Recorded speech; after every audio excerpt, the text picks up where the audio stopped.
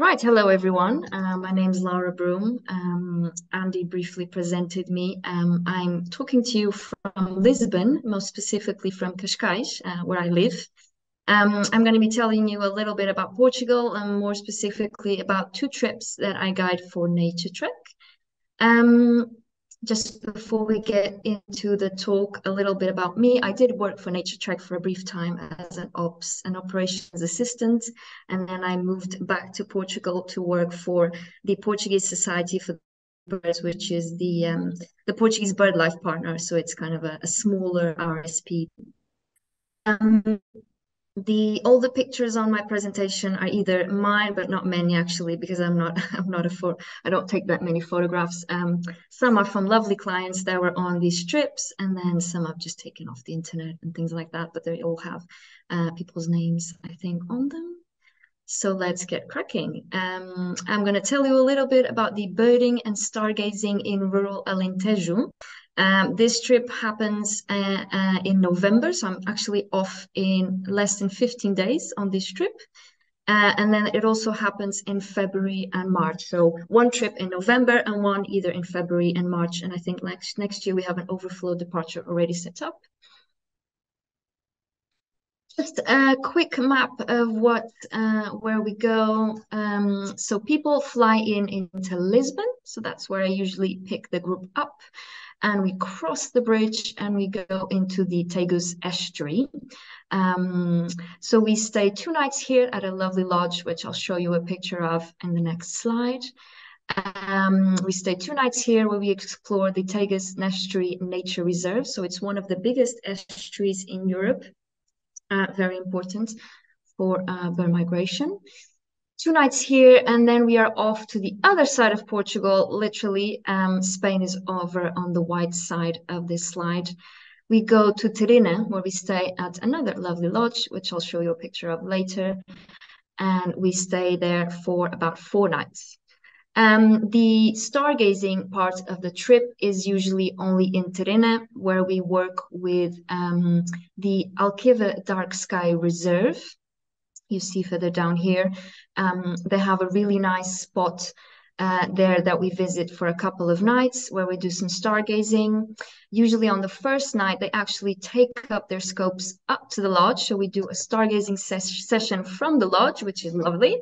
And we also go there during the day for a sun viewing session. And other than the stargazing, during the day, we are out and about looking at birds. We won't do many early rises because we will be up for a little bit later on, a little bit later than the usual trips, usually the birding trips. So that's it for this little map. Here we go. So this is the Estuary Nature Reserve. So the first day, I usually aim to take you straight out in the field. We have a picnic lunch that I usually take with me. And as you can see, there are lots and lots of birds here.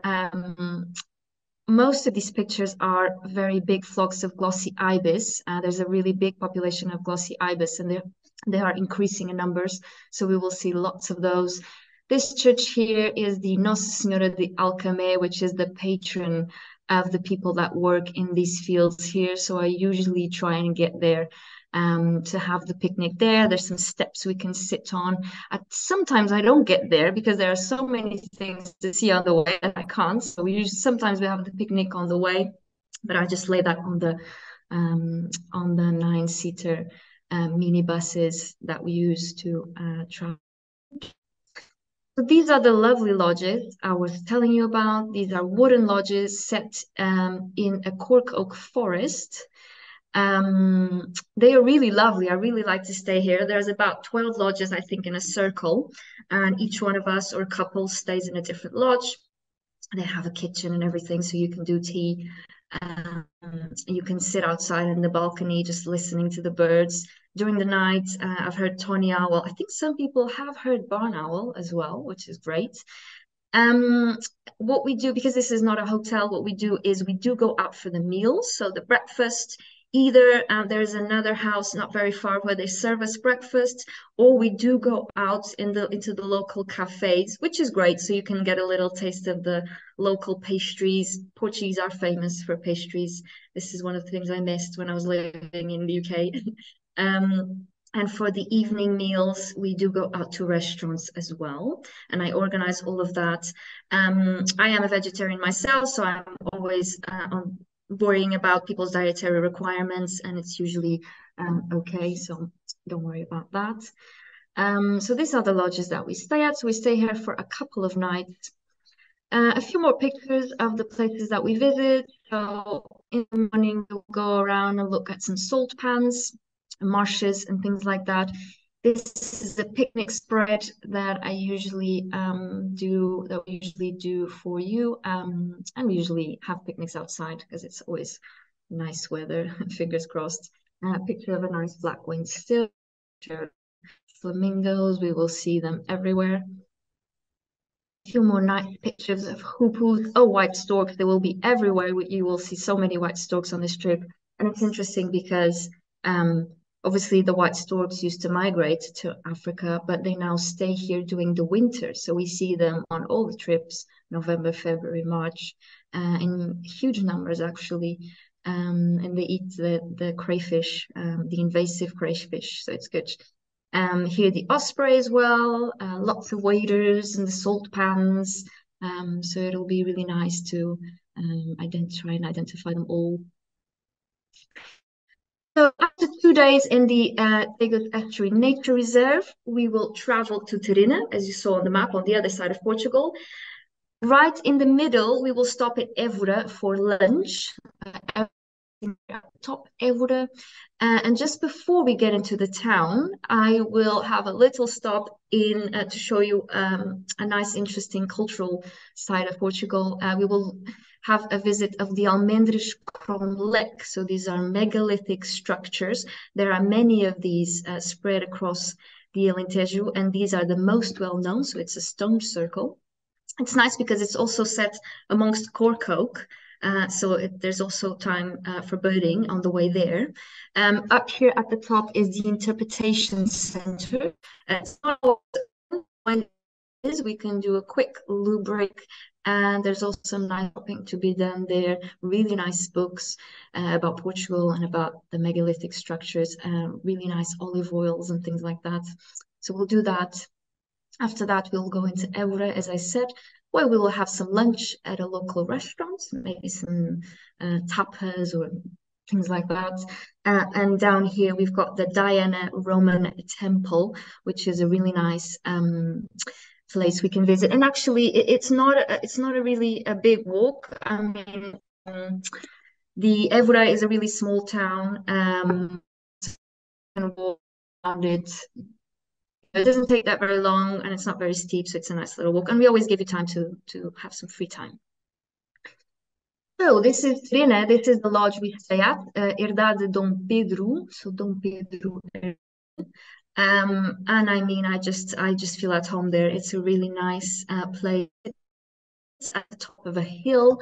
Here on the right-hand side at the top, you see the view from the back. This is a nice sunset here. You can see view from the front of the house.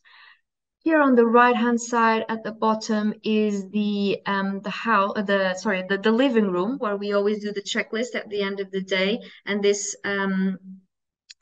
this fireplace is always on. So Freddie, the owner of the house, always has it on. It is a little bit cold here because it's in the interior of Portugal. It does get a little very. There are heaters, there are blankets, and this fireplace is always lit. Here at the middle, I have breakfast because it's a really nice breakfast at this Herdade. Lots of fruits, lots of croissants, and lots of nice local cheese.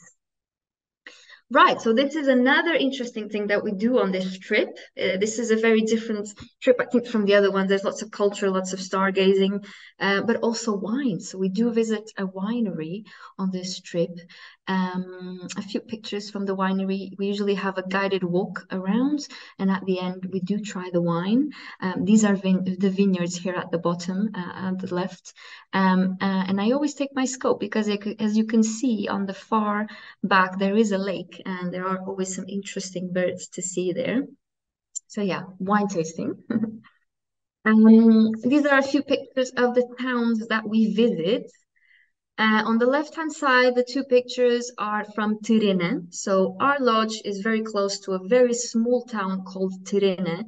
We will visit, and you will be surprised that it is very empty. Not many people live there. It is the interior of Portugal. Most of the people have gone to the small cities like Lisbon. But it's empty, but it's a really nice, quaint village. Here at the top, right, I've got Ponte da Ajuda, so Ajuda's Bridge. This is another spot that I like to take people to, either for picnic or at the end of the day. And at the end of the day, I've had really nice views. We have really nice views of common cranes just flying over.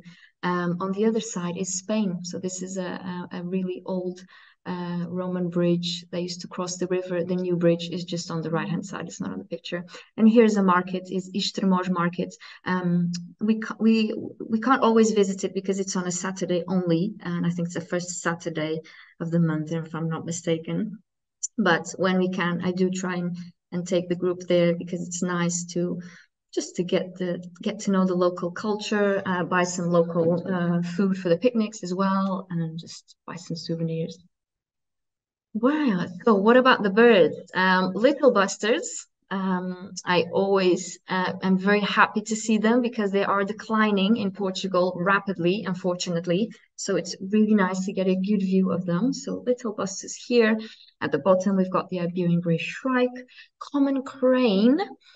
The common crane, if you come on the March trip, unfortunately, we probably won't see it because they have left. So the common cranes arrive usually around mid-November and leave around mid-February. So in March, might not see it. At the bottom here, cataligrades. Griffon vultures, great bustards, red-leg partridge, the great bustards are amazing to see, these huge birds. I usually go up to Campo Maior, so north of the lodge, and we usually have a good view of them.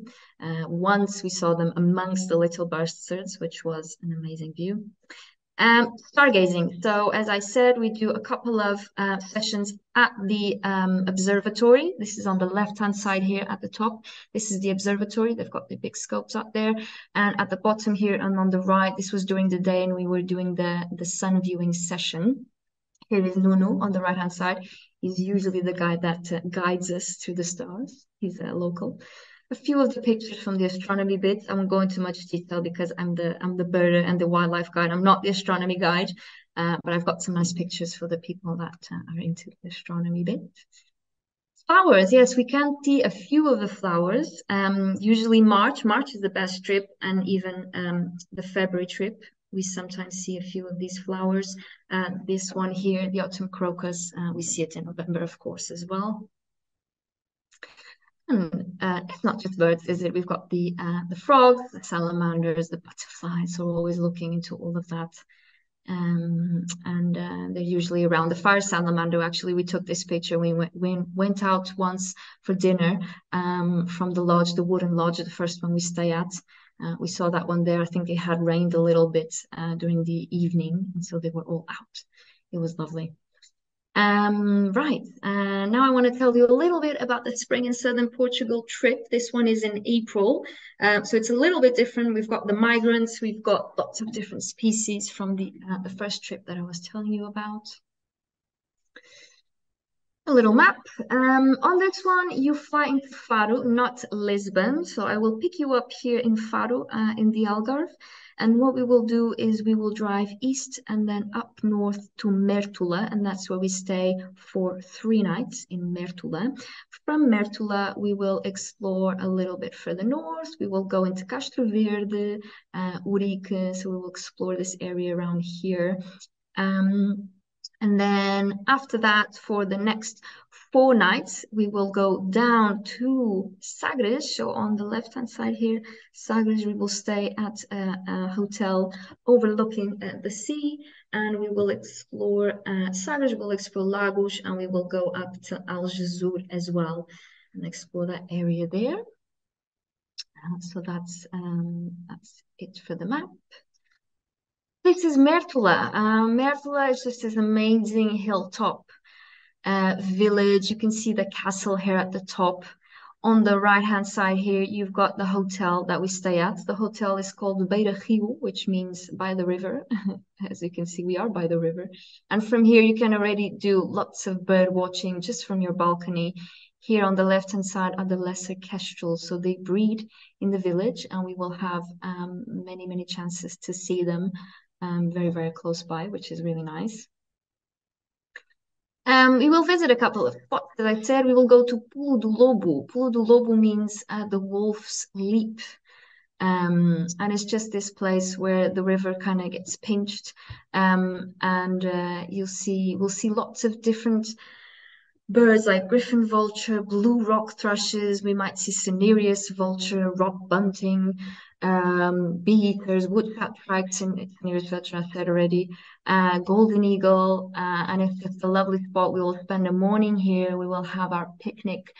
Somewhere there are some picnic tables up there, and we will just enjoy this place for a little while.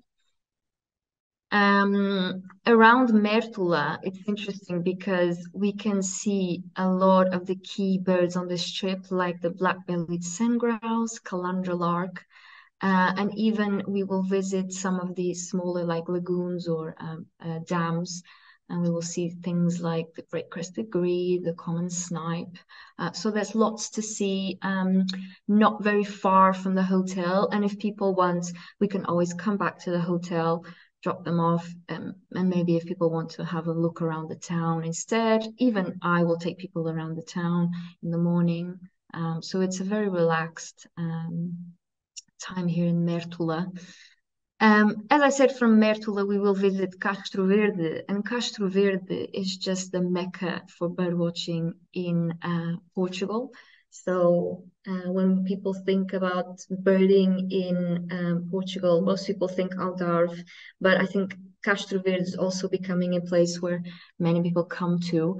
And what can we see in Castro Verde? Little bustards. We will try again to look for the little bustard, red-leg partridge, great bustard. Obviously the white storks, they will be everywhere.